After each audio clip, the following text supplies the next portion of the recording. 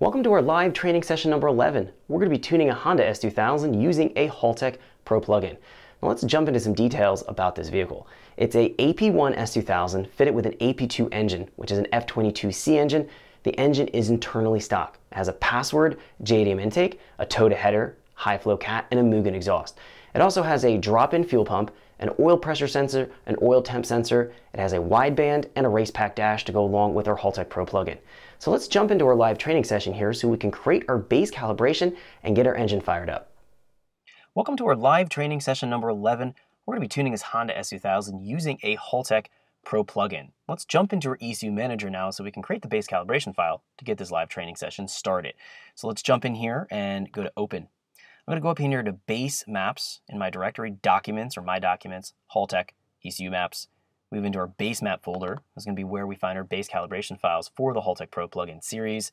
We're going to go down here to our third choice, or in my case, my third choice. You're not going to have this file here. My Pro AP1 113. This is going to be my base calibration file for an AP1 S2000. Let's click Open here and allow it to load. Now this file will start and run this car because it's basic in modification. It only has bolt-ons, has stock injectors, pretty much all stock, everything else, stock cams. It's not going to be optimal for this engine. We can definitely optimize this and definitely improve upon it, and that's what we're going to be doing in this video here. So this, yes, this could start and run this, but no, it is not going to be optimal. I mean, you could drive on it, but I wouldn't recommend it. You definitely want to go ahead and do a custom tune when you have something like this. So the first thing we're going to do is jump in here to our setup, and we're going to go here and go through all the settings so we make sure everything is going to be right for this particular car.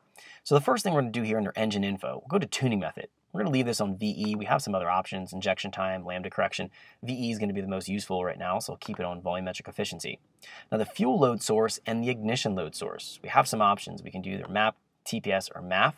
We don't have a mass airflow sensor, so we're not going to be using that. And throttle position would be useful if we're going to be mapping this with the individual throttle bodies in the alpha N mode, or if we had individual throttle bodies in boost, or if we had really big cams or a really large throttle body that pulled really poor engine vacuum at idle, we might have to map it based on TPS. But in this case, we can properly characterize everything on our map sensor reading alone. So I'm going to keep it on that to keep things simple. Now, the next part here, our primary map sensor, this is going to be a detail that you need to make sure you pay attention to. We have the option to go in and select either a manifold pressure sensor 1 or a 2. And the reason why we have that is the OEM map sensor, in this case, is our manifold pressure 1. It's going to be defaulted to that. If we actually jump into inputs here, we can see that the scale, the calibration scale, is going to be set up. This map sensor, the OEM map sensor, is about a 1.7 bar, 1.75 bar.